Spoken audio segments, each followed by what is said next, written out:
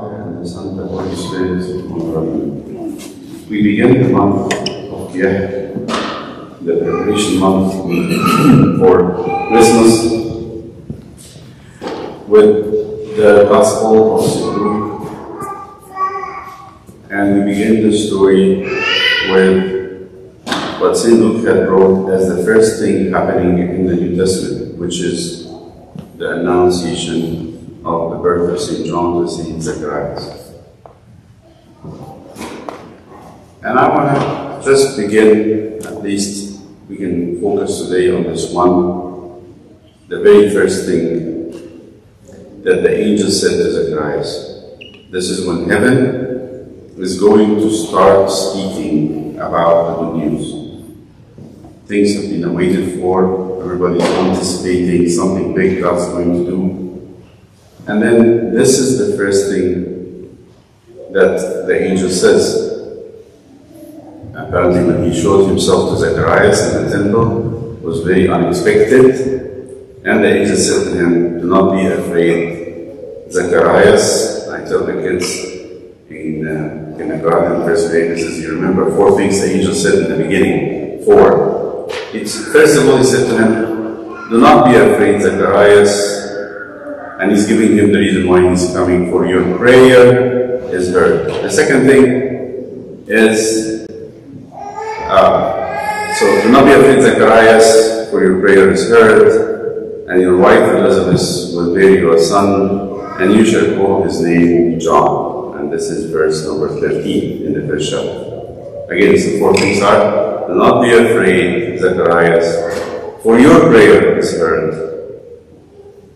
And your wife Elizabeth will bear you a son, and you shall call his name John. Four phrases the angel put one after another quickly, so that Zacharias gets comforted.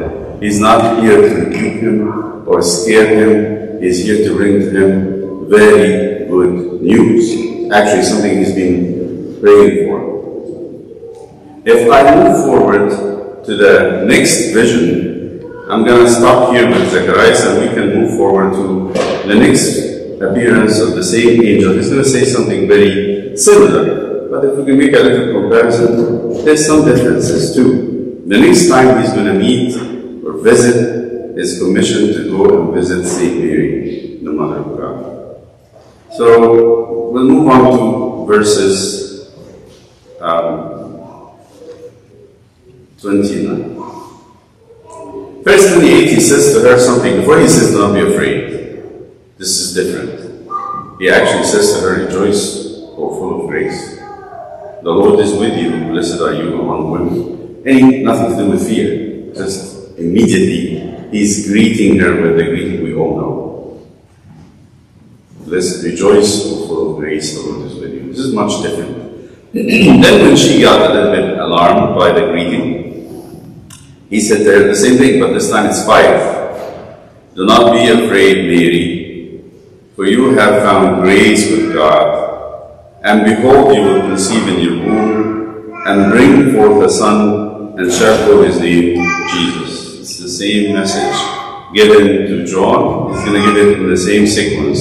It starts with, "Do not be afraid," ends up with the name of the child. It starts by, "Do not be afraid," ends up with the name of the child. But this, he doesn't say that your prayer is heard. St. Mary was not praying.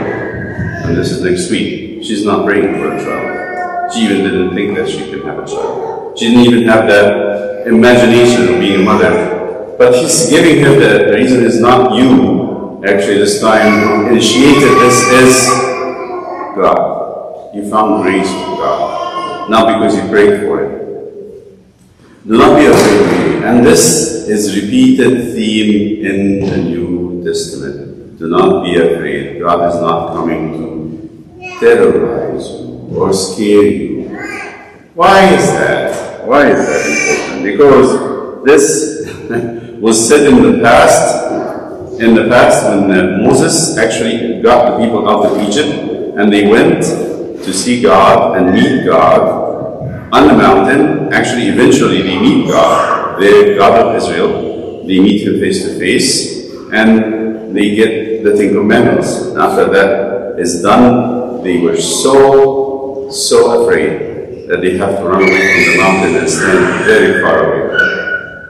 So Moses has to say to the people, they said, now all the people witnessed the thunderings, the lightning flashes, the sound of the trumpet, and the mountain smoking, and when the people saw it, they trembled. This is the old covenant. This is the old relationship between God and His people. They saw it, they trembled, and stood far off. Then they said to Moses, you speak with us. We don't want to speak to him, and we will hear, but let not God speak with us lest we die. They're afraid to die.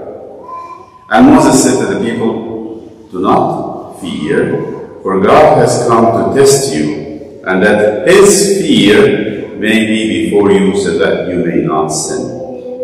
It's a little bit conflicting here. Do not be afraid, but God came to set your fear before you. In the Hebrew language, actually, it is before your face. To set His fear before your face, meaning you're turning this. The peace that turns go everywhere. So what's He saying to them? He's saying, God doesn't want to really scare you. He wants you to know how great He is. And that you will always have God as the greatest being in your mind. That you don't revere or fear anything else. So that to be always maintained in His commandments. That you don't do anything to upset God. So this is a little bit delicate thing. So in the Old Testament, God had made an impression on people by lightning, thundering, flashes, sound of trumpet, and mountain smoking. And because of their fear of death, they ran away. They didn't want to come near them because they said, we're going to die. To come close to God, that means our death. The devil used this.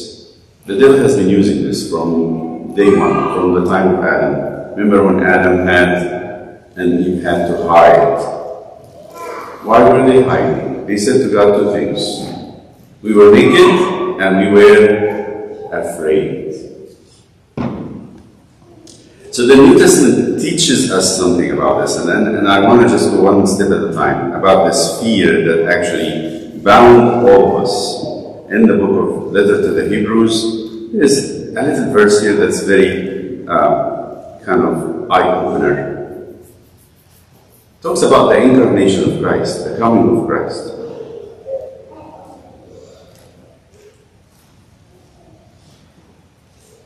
It says in verse 14, chapter 2 in the Hebrews, inasmuch then as the children have partaken of flesh and blood, all of us, we took some from Adam and Eve, which is our flesh and blood, that is liable to die. We're under death. He, with a capital H, that's Christ, Himself likewise, shared in the same flesh and blood, became human, that through death He might destroy him, the small h, that's the devil, who had the power of death, that is the devil, and release those who through the fear of death were all their lifetime subject to bondage. Okay, what's this saying? Verse 15 comes first. Jesus came so that actually destroys the devil. He came to destroy the devil and to take from under the bondage of the devil those who through fear were servants, slaves, under the devil. Why? Because they're afraid of dying. They're afraid of dying. What does this say? Fear calls for humanity, like this. Sometimes little kids and us, not thinking very deeply, we think fear of death means something imminent right now is going to happen, and it's about the short-term effects of death on us. Sickness. You know, when somebody hears that they have cancer, God protect everyone. They get a little bit scared. They start preparing themselves. They go into the phases of the grief process, the denial, the bargain, the anger, the depression, and they have this happening. This is very short term, but you know that all of us are under death through our actions and planning and thoughts. We behave like prisoners. I'll tell you how. And I said this before, and if you heard me, please just bear with me as I say it again. Any man has in his mind, or any boy has in his mind, a certain agenda. It says by age 30, I have to finish studying, get my work, settled, have my house, my family. If I get a little bit later than that, I might miss it. I might not have a suitable wife, I might not have a suitable job, and I need to get done by 30, 35. Any girl approaching the age of 30 again, she's thinking, I am not married. OMG, I might not make it. Okay, why is that? Because both of them thinking as dying means they're going to die. And if they don't get these things accomplished before their death, they die unaccomplished. And what a sadness, what a sorrow, what a fear that this produces. So long-term effects of fear, really, it has everybody under that grip. So what did Jesus come to do? Think about it. Listen to me. We all start from resurrection.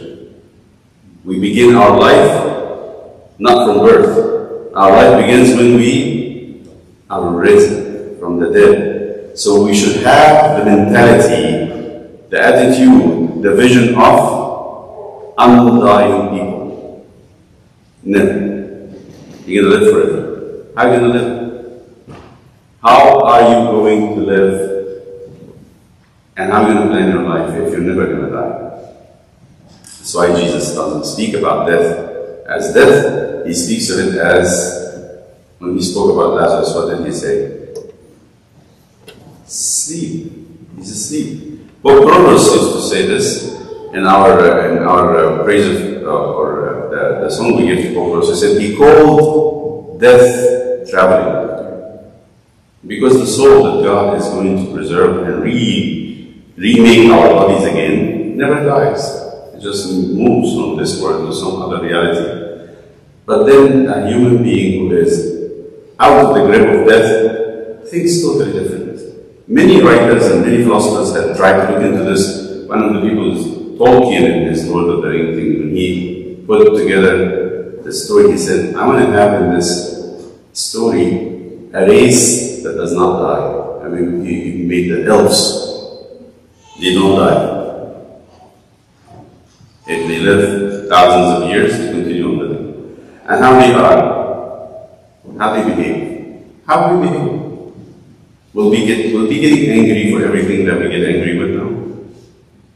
Will we be getting anxious for everything we get anxious now? Are our ambitions and plans and everything we do is going to be the same? Just remember, this is exactly what Jesus came for. That He brings us from the power of death.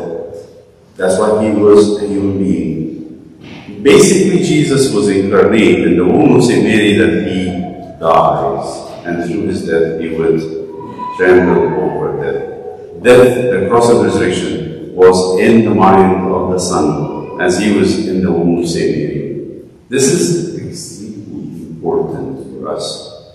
We're not just celebrating the humanity of Christ. And this is what sometimes I say, what's the difference between the East and the West in practices? One of my spiritual guides used to tell me the difference between East and West can be summarized in what feast they celebrate the most. In the West, which feast is celebrated the most and makes the biggest hit everywhere? It is Christmas. And what feast do you celebrate in the East that makes it the biggest feast, called the Great Feast? The Resurrection. The two are actually two sides of one coin. But the West looks at the life here, our life here, which is good, that we should enjoy our life here, the humanity. God became man, and He cancelled our fear. He gave us a chance to live much better life by taking everything we do, and He's doing it. He works, He's a son, He's a friend, He's a disciple, He's a bridegroom, He's a giver, he is hungry, he is thirsty, everything we do. But then in resurrection, what is happening? He takes us and brings us to the everlasting life. Takes us to bring us to God, to become God-like. And the two is needed. If he doesn't come down to be like us, he cannot take us to be like him. So fear is the first enemy to be defeated, and death will be the last enemy to be defeated. But between the fear and the fear of death is our whole life. So what can we take from this? When the angel says to Zechariah, as the beginning of the gospel, do not be afraid, we think that God is saying it to all of us. Someone said it, and I didn't do the work myself. They say that there was actually 366 times, do not be afraid in the Bible. 366, why not 65? Because it said if you have a leap year, you shouldn't panic. Even that one more day is covered. It's covered. So if you live and you're not gonna, as if you're not gonna die, how would you take this verse? How would you take it? And in many ways, Jesus said the same thing to many people. He said that to his disciples, when they're panicking, the storm is very high and the water is going to fill the ship and we're going to all sink and perish. And Jesus said, you lack faith. I'm in the ship, how can it perish? And then with the father of the daughter, Jairus, whose daughter was dead, people were around him saying, just don't listen to this crazy person, she's dead. We know what the dead person looks like, she's dead. And Jesus tells them, do not be afraid, just believe. And here Jesus puts it very clearly that medicine for fear is faith. To be not afraid, you have to trust God. And it's from beginning to end. When God wanted to comfort the best person that we know about faith, in Genesis 15, he started saying the same thing. After this, the word of the Lord came to Abraham in a vision saying, do not be afraid, Abraham. I am your shield, your exceedingly great reward. Why Abraham was afraid? Because you're going to see that he is going without children. That's the third one. I missed that one. When a wife or a husband are not able to have children, you say, we're going to die without children. Lord, have mercy. What is this? It's panic. Okay, so this is what God is doing to Abraham, although he was very bold. So we have to understand, fear means we need to go back to our faith and review what we believe and what we hold with God. And to say, no, I don't know, is a sad thing. The Old Testament is filled with this. Many kings and many prophets had to struggle over this idea that God will support you. And sometimes the faith says, maybe it is not for me, but if I don't take something in this life, I'm taking it there. Many martyrs, many saints, abandoned families, abandoned fields, abandoned work, abandoned life itself, because they trust there will be, that's their faith. There will be a reward for them. They will have much more in the life to come than to receive it here. That's faith. It doesn't always have to be now and here. It does not. But we know that there is a just God who will give everyone just fair. Remember the story of Lazarus, when the rich man says, I don't want to give him anything. It's not my responsibility. I'll eat and drink and be happy. And when he goes up out of this life, Abraham tells him, you got what you deserve in this life, and he did not get anything. It's only fair that he gets something. So we trust that God is just and fair, and that he will give us what we need. But one thing we should never do is to be afraid of death, in the short term and in the long term. Not be afraid of death because it's going to happen now. Maybe we can be saying, and some of us will say this, including myself, we're afraid of pain and suffering, but you should never be afraid of death. Death is not something bad at all. On the long term, I'm going to have to think every day, I'm going to live forever. Why the hurry? What am I in a hurry for? I have all the time in eternity. I have all the time. May the God of faith and the God of righteousness and peace fill our hearts in this season as we prepare for the Christmas, the birth, the nativity, with the courage. And one of the things we should do is, maybe it's about time to abandon some food, which is not bad. We're not going to run out of food. Food will always be there. So to live as an undying people, fasting is okay. Right? Undying people means we have all the time to eat what we need to eat, and there will be more. So abandoning it for a little bit is not a big deal. So do not be afraid. You're not going to be deprived of anything that you enjoy. May God bless all of you and help us to experience the joy of the season and to fill in the spiritual instead of the material, and to fill in with the courage that defies fear, because the Christ our Lord became human being for us to help us. For him is the glory to the Father, and the Son, and forever. The Lord send him,